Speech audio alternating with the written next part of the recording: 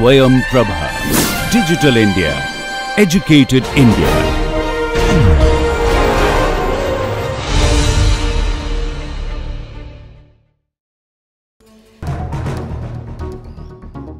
Jnanam Paramam Dhyayam.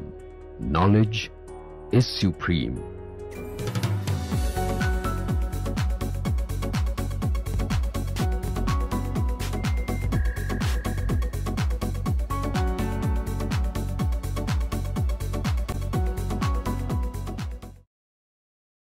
So, we have looked at three different ways in which the dynamic model can be represented, can be formulated. So, let us now look at how we would be representing it so that it can be helped to understand the dynamics or design a control system using that particular dynamic model. So, one of the most commonly used way of analyzing process dynamics and also designing control system is known as a transfer function model.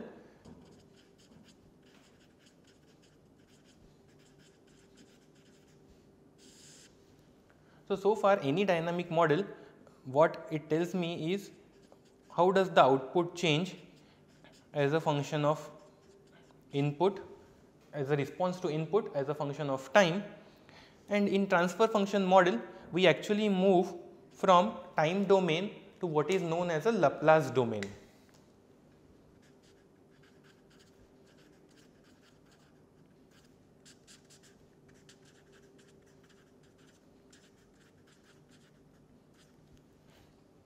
And this is a very old way of analyzing process systems, and the whole philosophy behind that is back in, let us say, 1920s, 30s, about 70, 80 years ago, the computing power of computers was very limited, and in that case we have seen that these dynamic models which we have generated, let us say for an example the first principle model, these are ordinary differential equations. So, using those to predict the response of input on the output, you have to solve them numerically because most of the time analytical solution might not be available, and in that case doing that repeated times becomes a very difficult job manually, and the computers were also not that powerful like the ones which we have today. So, in that case the researchers wanted to come up with an elegant way of analyzing these systems without directly solving them in time, and the nice breakthrough which they got was transferring the whole analysis from time domain to a Laplace domain, a complex Laplace domain, and the major advantage or rationale behind this was, if we have a ordinary differential equation in a time domain, when I convert it into a Laplace domain, it actually gives me an algebraic equation. So, if it is a derivative of a function, then what you get is an algebraic equation. So, ordinary differential equation gets converted into an algebraic equation,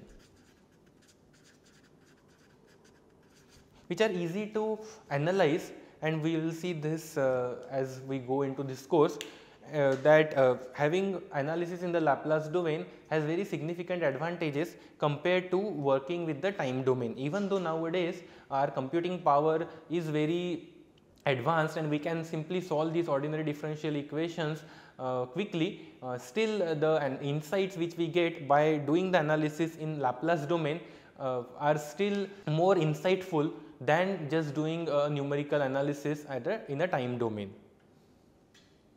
So, what we do is we have this relationship in time domain, we just convert it into a Laplace domain, and what we get is a Laplace transform of output,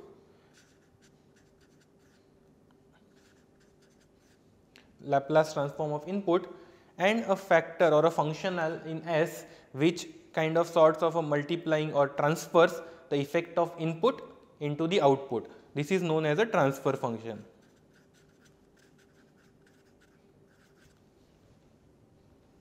So, you can write transfer function for the process as Ys over Us.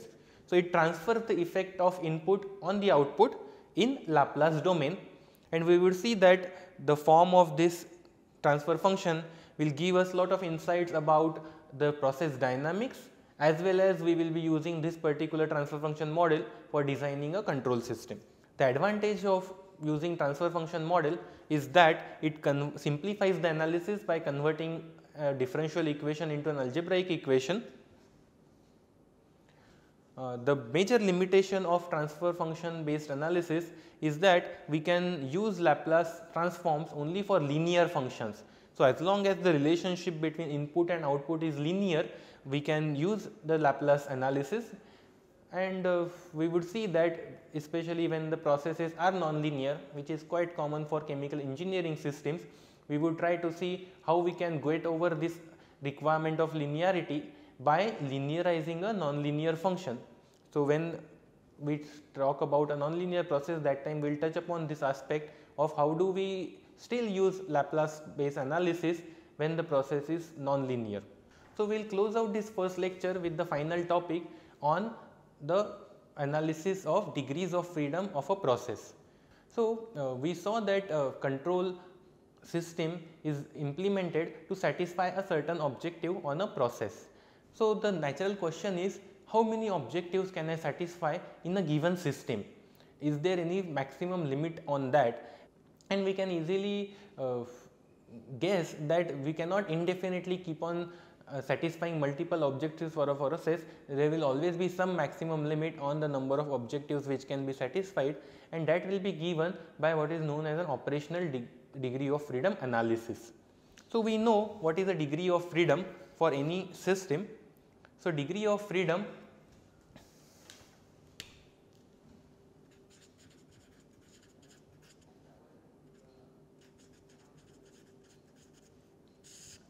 is how many handles do we have in that system, or how many independent specifications we can make in that system without compromising the final outcome of the process. So, degree of freedom represented as DOF is generally given by a difference between number of variables minus number of equations. To drive this point, let me take a very simple example. If I say that I have two variables x and y, and the only information I have is the addition of them gives me 100, and I ask you how many different ways in which I can choose x and y, and then there will be infinite ways in which I can choose x and y. But if I say that x is 10, or I make one specification, then automatically the values which y can take, there is only a single value which is 90. So, this particular system has one degree of freedom. So, if I specify one variable, then the system is completely defined. And if we use the same formula of degree of freedom, we have number of variables. In this case, there are two variables, and the number of equation, there is only one equation. So, I have one degree of freedom. So, we will be using a similar concept to find out what is the degree of freedom of a dynamic model of a process, because that is what is eventually going to give rise to process control. So, let us look at an example of stirred tank, and here we are saying that there is some input and some output in this process. You have some level in the tank, and then we have written the dynamic equation for this as A dH over dt is equal to F in minus F out. Now, for this particular system, we have three variables. So, this is variable number 1, this is variable number 2, this is variable number 3, and then we have only one equation. So, the degree of freedom is 3 minus 1 is equal to 2. So, there are two independent specifications we can make, which are either F in and F out. As long as we specify F in and F out, the rest of the system will get specified. So, now let us look at what are the different values a degree of freedom can generally take. So, degree of freedom can take various values for any system. Let us say if degree of freedom is less than 0. So, if degree of freedom is less than 0, that means I have more equations than unknowns. So, these systems will be mostly practically impossible.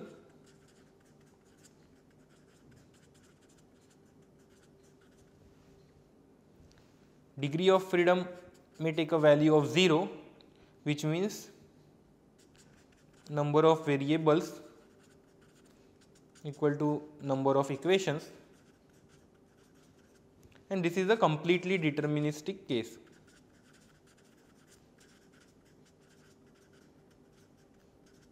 So, we can just solve this system of equations and get a solution. There is no degree of freedom, or there is no way to manipulate this particular process. And then lastly, the degree of freedom can take values greater than 0, which means number of variables is more than number of equations, so that some of these variables can be selected by us, and then we can finally arrive at the case where number of equations is equal to number of variables. So, there is a freedom to choose few variables, which we also call as there are few ways to manipulate the process. So, these will be the processes which are manipulable, these will be the process which will be relevant from the control point of view, because this case definitely is practically impossible. This case tells me that there is no way for me to manipulate the process. So, only these cases are the ones where the process can be manipulated, and we know from control that we have to be able to manipulate the process. So, degree of freedom greater than 0 is a requirement when we talk about any process control. So, if we come back to this example, we have degree of freedom 2, so that means this process can be controlled.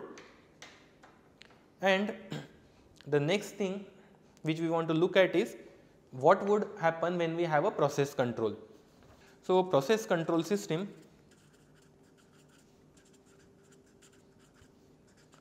reduces degree of freedom. So, let us look at the previous example of stirred tank, and in this case let us look at we talk about a feedback control strategy. So, in feedback control strategy we would measure the height and accordingly change the outlet flow rate. So, if we have implemented a feedback control system,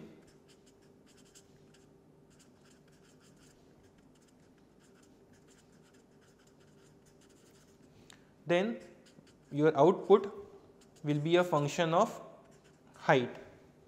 So, this is your equation number 2. So, if I write the degree of freedom again, so now I have still the same number of variables 3, but then I have 2 equations. So, the degree of freedom is 1. So, by implementing one control loop, I have reduced the degree of freedom by 1. So, every process control loop will reduce the degree of freedom by 1. So, that automatically tells me how many maximum number of control objectives I can satisfy in a process.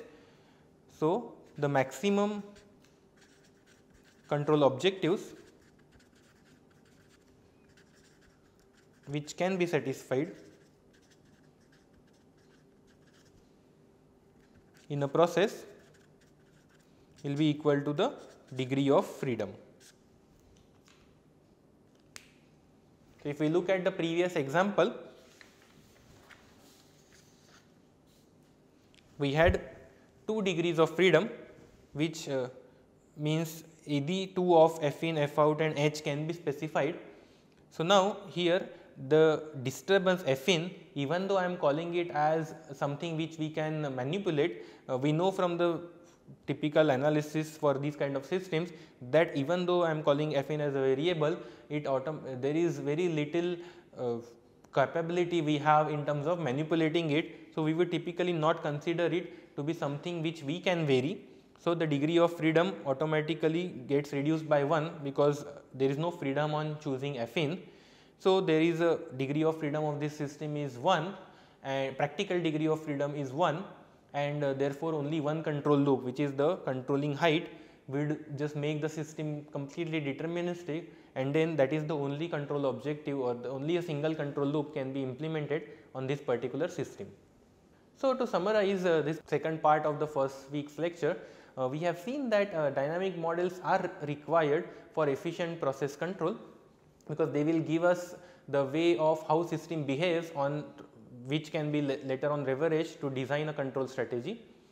And depending on the type of system for which we want to write the dynamic model, any one of first principle or white box model, empirical or black box model, grey box model. So, these are the three different ways in which the dynamic model can be formulated, and depending on the system complexity, one model may be better than the other.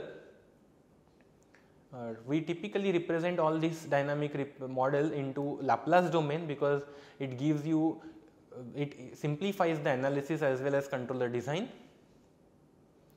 And then lastly, degree of freedom analysis is typically carried out before starting any control work, because that gives you an upper limit on how many control objectives which can be satisfied for that particular process. Thank you.